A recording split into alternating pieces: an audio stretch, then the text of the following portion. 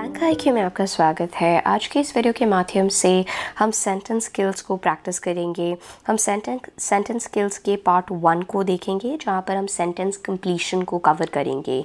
यहाँ पर आपको एक वाक्य दिया जाता है जिसमें एक ब्लैंक हो सकता है, 2 ब्लैंक्स हो सकते हैं, या आपको 2 सेंटेंसेस दिए जा सकते हैं एक एक ब्लैंक के साथ, और दोनों में एक ही आंसर लिखना है। तो ये 3 प्रकार के क्वेश्चंस आपसे अक्सर पूछे जाते हैं सेंटेंस कंप्लीशन के रिगार्ड में, जिन्हें हम आगे जाके और डिटेल में भी देखेंगे। और यहाँ पर सेंटेंस स्किल के सेंटेंस कंप्लीशन को हम देखेंगे, और साथ ही साथ में रिवीजन के तौर पर हम 20 इंपॉर्टेंट फॉरेन एक्सप्रेशंस को रिवाइज करेंगे। ये सब आपको अच्छी तरह से कंपैरेटिव एग्जाम्स की वोबेलेबिलिटी कंपोनेंट के लिए प्रिपेयर करवाएगा। सेंटेंस स्किल्स के अंतर्गत हम sentence completion, sentence filler, sentence reconstruction और सेंटेंस इम्प्रूवमेंट को कवर करेंगे। लेकिन आज की इस वीडियो के माध्यम से हम सबसे पहले इम्पॉर्टेंट एस्पेक्ट सेंटेंस कंप्लीशन को देख रहे हैं। So we are predominantly looking at sentence completion आज की इस वीडियो के माध्यम से। स्टार्ट करने से पहले आप इस पर्टिकुलर वीडियो को अगर इसका PDF चाहते हैं तो आप मुझसे इंस्टाग्राम पे नीशा रहेजा के नाम से कनेक्ट कर सकते हैं। अदरवाइज़ भी अगर आपके कोई डाउट्स हैं इस वीडियो को लेके तो आप इंस्टाग्राम पे नीशा रहेजा के नाम से कनेक्ट करके वो पूछ सकते हैं। Before we actually start today's session, हम क्विकली 20 इंपॉर्टेंट फॉरेन एक्सप्रेशंस जो हैं उन्हें अच्छी तरह से थारली रिवाइज़ करेंगे और कुछ एग्जाम्पल्स देखेंगे उनके, क्योंकि ये फॉरेन एक्सप्रेशंस आपके एग्ज़ाम्स में अक्सर पूछे जाते हैं। फर्स्ट है alpha and omega. Alpha and omega का एक अर्थ हो जाता है शुरुआत से लेकर अंत तक। So from genesis to your Nadar you can say. सो इसे हम ये भी कहते हैं फ्रॉम जेनेसिस टू डूम्सडे। एक और जो तरीका है इसे कहने का वो ये होता है from Genesis, that is origin, birth, to doomsday, that is end or nadir. So alpha and omega from beginning to end. So the alpha and omega of his life is looking at completion of his duties. That means the beginning and the end of his life, or beginning to end of his life, has always been to cater to his duties. So from beginning to end is alpha and omega. Anus mirabilis. Anus mirabilis का अर्थ है एक ऐसा साल जहाँ पर बहुत ही अच्छी घटनाएं घटती हैं आपके साथ, ईयर ऑफ वंडरफुल इवेंट्स। ये ड्राइडन के द्वारा भी एक कविता लिखी गई थी, जॉन ड्राइडन, जो कि बहुत ही प्रसिद्ध कवि थे रेस्टोरेशन टाइम पे।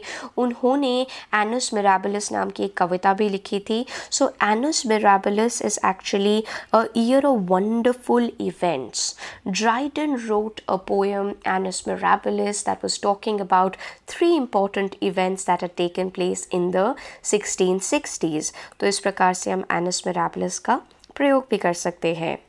एड हॉक बहुत ही सिंपल फॉरेन एक्सप्रेशन है जिसे हम अक्सर एडवर्टाइजमेंट्स में देखते हैं। इसका अर्थ होता है वर्केबल और टेम्प्ररी। दैट मीन्स कि आप किसी कार्य समक्ष कोई अगर चीज़ एकदम टेम्प्ररी बेसिस पे रखते हैं या एक कमेटी को नियुक्त करते हैं टेम्प्ररी बेसिस पे, तो उसे हम एड हॉक कहते हैं। Ad hoc faculty positions were open in the Delhi government colleges. So ad hoc का अर्थ हो जाता है temporary. Moving on to another foreign expression, ad infinitum. Ad infinitum का अर्थ होता है हमेशा हमेशा के लिए, forever.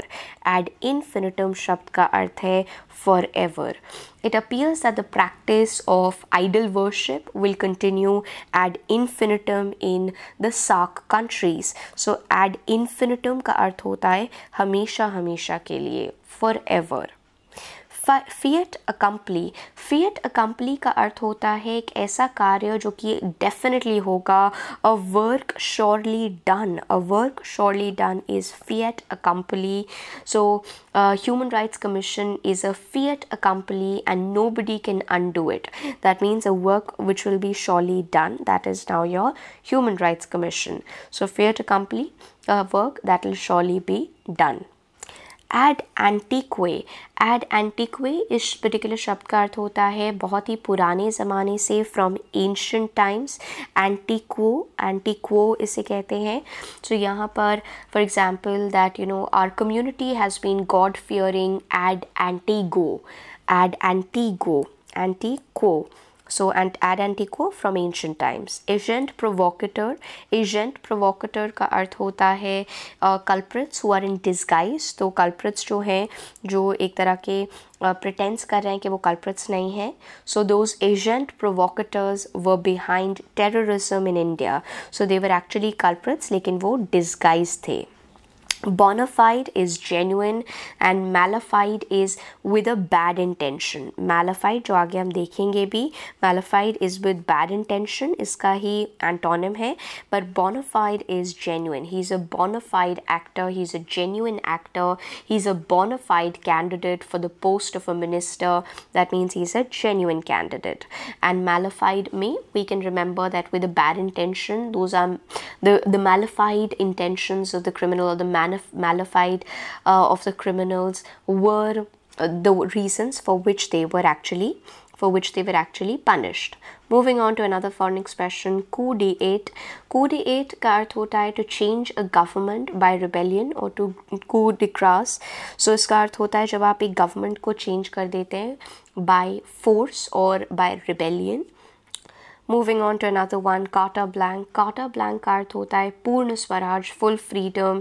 Indian people give a carte blanche to the government it elects for shaping the country. वो full freedom देते हैं to the government that they are electing. Carte blanche is full freedom. De novo का अर्थ होता है afresh, right? So आपको बिल्कुल past को भूल जाना चाहिए, and you should start your life de novo. You should start your life afresh. So forget everything that has happened in past, but make sure that you start your life de novo. That means you start your life afresh. Dramatist पर्सोने का अर्थ होता है characters जो आपके drama में हैं, उन्हें हम dramatist पर्सोने कहते हैं. So do make sure that you know the dramatist पर्सोने of this particular play which is in your syllabus. L Dorado एक ऐसी कंट्री है जहाँ पर बहुत सारा गोल्ड पाया जाता है, सोना पाया जाता है. सो यहाँ पर India was an L Dorado to the Britishers, और the sellers were in search of L Dorado. That means they were in search for the country which had lots of gold. N root, on the way और in the way. जब आप एक जगह से दूसरी जगह जाते हैं, so that is an root. जब आप जा रहे होते हैं, that's an root. Ipso facto really. The prime minister is ipso facto the ruler of this country. He is really. Ipso facto is really. Ipso facto का अर्थ होता है really. Moving on to another one, in camera, confidentially, secretly. जब आप कोई कार्य करते हैं confidentially या secretly, that's in camera. So interview was held in camera. That means it was confidentially or secretly. Lingua franca is actually the official language, and by default the language of the masses. Hindi is a lingua franca in North India. That's the language of the masses or official language. Malafide का अर्थ होता है with a bad situation, or rather with a bad intention. So if you are having a bad intention, that is malafide. Bona fide is genuine. Magnum opus, एक महान work एक writer का, उसके लिए हम मैग्नम ओपस शब्द का प्रयोग करते हैं. So the best work is actually called magnum opus. For example, Tempest is or you can say War and Peace is the magnum opus of Leo Tolstoy. So the best work of a person is magnum opus. Tabula rasa blank slate, clean slate. So हम इसको blank slate भी कह सकते हैं या clean slate भी कह सकते हैं. This was actually very famously used by John Locke also in his essay of Human Understanding, जहाँ पर वो कहता है that man was actually tabula rasa, but society की customs की वजह से रूसो कहता है कि हम acquire करते हैं कुछ sensibilities. Clean slate. The villager's mind is a tabula rasa in the beginning. So villagers जब पहले आते हैं, their mind is actually tabula rasa. So now what you can do is आप वीडियो को यहाँ पर पॉज कर सकते हैं और orally एक और बार अपने आप को बता सकते हैं the meanings of all these words. साथ साथ में आप कोशिश कर सकते हैं कि अगर आपके पास एक नोटबुक है तो उसके साथ साथ आप इनके यूसेज को भी लिखें. So try to right the usages, या आप कमेंट सेक्शन में भी किन्हीं 5 शब्दों का यूसेज लिख सकते हैं जो यहाँ पर हैं, और आप इन सारे इम्पॉर्टेंट शब्द जो हम लोगों ने 20 फॉरेन एक्सप्रेशंस देखे हैं इनको रिवाइज कर सकते हैं. Now let's just come on to the main topic for today, sentence skills में sentence completion. देखिए sentence completion आपकी vocabulary skills, sentence की knowledge को check करती है. यहाँ पर आपके अगर हम पहले तरह के sentence को देखें तो एक या दो, so in a sentence आपको एक या दो blanks दिए जाते हैं और जो आपको भरने होते हैं, that is sentence completion. You have to complete the sentence. 3-4 categories हैं यहाँ पर. हम इस वीडियो में 3 कैटेगरीज देखेंगे. पहली कैटेगरी होती है जब आपको एक सेंटेंस दिया जाता है और एक ही ब्लैंक होता है. Although Ajay was a criminal, he was a hardened criminal. His one dash feature was his love. His one redeeming, even though वो एक criminal था, लेकिन एक चीज़ जो उसे redeem कर रही थी, that was actually his love. So यहाँ पर you have to select the most appropriate. तो एक ब्लैंक दिया जा सकता है एक सेंटेंस में. ये पहली कैटेगरी हो जाती है. एक और कैटेगरी जो आपके एग्ज़ाम में आती है वो होता है कि एक ही सेंटेंस होता है लेकिन एक ही सेंटेंस में 2 ब्लैंक्स दिए जाते हैं आपको. ये सेकंड कैटेगरी हो जाती है. थर्ड कैटेगरी होती है जब आपको 2 सेंटेंसेस दिए जाते हैं और 2 ब्लैंक्स दिए जाते हैं लेकिन दोनों ब्लैंक्स में एक ही उत्तर आता है. जैसे कि ये बहुत रेयरली देखा जाता है पर ये आता है. The whole group was invited to dash the model of the propose new city. There was an amazing dash of the town from the window. दोनों ही केस में व्यू आता है. The whole group was invited to view the model. आप view करते हैं model को and you are also the amazing view. There was an amazing view of the town from the window. तो यहाँ पर आपको 2 सेंटेंसेस दिए गए हैं और 2 ब्लैंक्स है लेकिन एक ही उत्तर दोनों ब्लैंक में मोस्ट अप्रोप्रिएट होगा. हो सकता है लुक इम्प्रेशन इसमें अप्रोप्रिएट होता है लेकिन यहाँ पर नहीं. तो आपको दोनों सेंटेंसेस में अप्रोप्रिएट वाले को देखना है. देखिए जो प्रोसेस होता है फाइंडिंग द करेक्ट आंसर, या तो आपको पता है तो आप एकदम से इन अ फ्लैश आंसर को सही मार्क कर सकते हैं, या फिर आप एलिमिनेशन मेथड का प्रयोग कर सकते हैं, कीवर्ड्स मेथड का प्रयोग कर सकते हैं जो आने वाली वीडियोस में हम प्रैक्टिस भी करेंगे. तो ये 2 मेथड्स हैं जिनका आप प्रयोग कर सकते हैं. Let's just practice some questions. यहाँ पर हम सेट 1 कवर कर रहे हैं जो आपके प्रीवियस ईयर्स के पेपर्स, कई सारे पेपर्स आपके एग्ज़ाम्स के उनसे लिया गया है और यहाँ पर हम सेट 1 में 15 क्वेश्चंस को कवर करेंगे. Let's just practice set 1. आप वीडियो को पॉज कर करके सेट्स को अच्छी तरह से प्रैक्टिस भी कर सकते हैं. The doctor tried both penicillin and sulfonamide. The penicillin proved to be the dash effective drug. So यहाँ पर 2 चीज़ों को कंपेयर किया गया है, 2 ड्रग्स को कंपेयर किया गया है. So what will be the most appropriate answer? More. Most होता more than 2 were there. So यहाँ पर more. The doctor tried both drug A and drug B, but penicillin proved to be more effective drug. It proved to be a more effective drug. He dashed his camera on the railway. He laid his camera on the railway. देखिए ये इस तरह के questions आपकी grammar की knowledge को check करते हैं, right. They are checking your grammar knowledge. इस तरह से ये भी आपकी एक तरह से ग्रामर नॉलेज को चेक कर रहा था. So you need to remember. इसी तरह से अगर आप प्रैक्टिस करते करते कैटेगरीज को भी आइडेंटिफाई करेंगे तो ये भी आपको काफ़ी ज़्यादा हेल्प करेगा. The meeting was presided dash by the Prime Minister. The meeting was presided over by the Prime Minister. So आपकी preposition की knowledge बहुत ही ज़्यादा ज़रूरी होती है sentence completion के questions में. तो जितना ज़्यादा आपके preposition strong होंगे उतने ही ज़्यादा. So meeting is always presided over. You preside over a meeting by someone, right? So presided over. तो ये knowledge भी ज़रूरी होती है. He is the first, he is the friend dash I trust most. He is the friend whom I trust most. Again यहाँ पर आपकी pronouns की knowledge. So ये आपका grammar related उन्होंने पूछा हुआ था. He is the friend whom I trust the most. He is the friend whom I trust the most. The children were disappointed because they had hoped dash with us. The children were disappointed because they had hoped to go with us. तो यहाँ पर to go is most appropriate. To have gone, would gone, to go is most appropriate. यहाँ पर tenses की knowledge आपसे देखी जाती है. So again grammar skills पूछे जा रहे हैं. The boy you met yesterday is in class, the boy you met yesterday is in class 9, is in class 9, 9th यहाँ पर mention नहीं होगा, the 9 भी नहीं आएगा. It is indeed dash that 40 years after independence we have failed to dash a suitable education or examination system. यहाँ पर आपका category 2 का question है.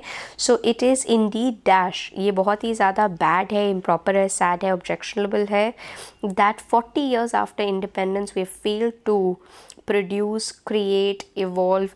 We've actually, so यहाँ पर most appropriate, we fail to evolve. So most appropriate is here sad. It is indeed sad that 40 years after independence we have failed to evolve a suitable education or examination system. Not produce, create, present, evolve. Over the years you evolve. यहाँ पर क्योंकि over the years लिखा हुआ है, so evolve will be the most appropriate. So यहाँ पर by default this is the correct answer. He dashed that he could speak languages. He challenged, boosted, submitted, suggested. आप डींगे मारते हैं, you boost, right? So he boosted that he could speak languages. He is too dash to be deceived easily. आप उसे आसानी से चकमा नहीं दे सकते हैं because he is too intelligent. He is too intelligent to be deceived easily. Ravi's behavior is worthy of dash by all youngsters. Worthy है, that means लोग copy कर सकते हैं. So emulation is the most appropriate answer. Emulation का मतलब नकल मारना, follow करना एक तरह से. So Ravi's behavior is worthy of emulation by all youngsters. The speaker did not properly use the time as he went on dash 1 point alone. As he went on, यहाँ पर not devoting, deliberating, diluting, dilating will be the most appropriate here क्योंकि speaker did not properly use his time. तो devote तो करा नहीं है क्योंकि properly नहीं use करा है, did not use his time properly, deliberation भी नहीं हुआ. So dilating will be the most appropriate here. The principal and the staff have made dash efforts to enable the students to attend college on the days of the bus strike. So यहाँ पर the principal and the staff have made concerted proper efforts, अच्छी तरह से concerted efforts to enable the students to attend college on the days of bus strike. उन्होंने genuine efforts करे हैं, concerted efforts करे हैं. एफर्ट्स के लिए एज इट इज़ यहाँ पर फ्रेज़ की नॉलेज भी अगर आप देखेंगे तो फ्रेज़ की नॉलेज भी काफ़ी ज़रूरी हो जाती है because this is the correct usage. It was dash that a mind so pure and searching could miss the truth. It was unlikely that a mind so pure searching could miss. तो आपको बाकी के sentence से भी unlikely, बहुत ही rare होगा कि mind so pure can actually miss the truth. The dash is working on wood. Obviously the artisan, जो आर्टिसन है वही वुड पे काम करेगा, आर्टिस्ट तो पेंटिंग वगैरह से काम करेगा. सो artisan is working on the wood. If N indelible ink is used, this would not be, यहाँ पर मोस्ट अप्रोप्रिएट obliterated, क्योंकि अगर आप एक indelible ink यूज़ कर रहे हैं तो आप उसे हटा नहीं पाएंगे. It will not be obliterated. सो यहाँ पर obliterated is the most appropriate from the other options that we have. So इस particular वीडियो में हम लोगों ने 20 फॉरेन वर्ड्स को रिवाइज किया और सेट 1 ऑफ सेंटेंस कंप्लीशन को देखा. अगर आपके कोई भी डाउट्स हैं किसी भी एक्सप्लेनेशन से रिलेटेड इस वीडियो में तो आप उसे कमेंट सेक्शन में लिख सकते हैं या आप मुझसे इंस्टाग्राम पे नीशा रहेजा के नाम से कनेक्ट करके उन डाउट्स को सॉर्ट कर सकते हैं.